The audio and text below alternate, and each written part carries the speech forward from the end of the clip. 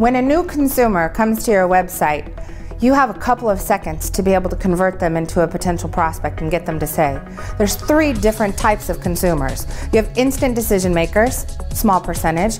You have researchers or more analytical type personalities who want to spend time learning and researching and evaluating your company to a greater level. And you have fence sitters.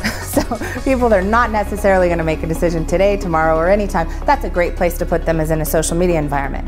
By putting video on your website and having a 70% retention rate, it allows you to communicate your message faster, to be able to give them information they want and need quicker, which is going to allow them to make a decision faster. So you can take some of the people that are sitting in the analytical side and move them to an instant decision-making process and mindset much quicker.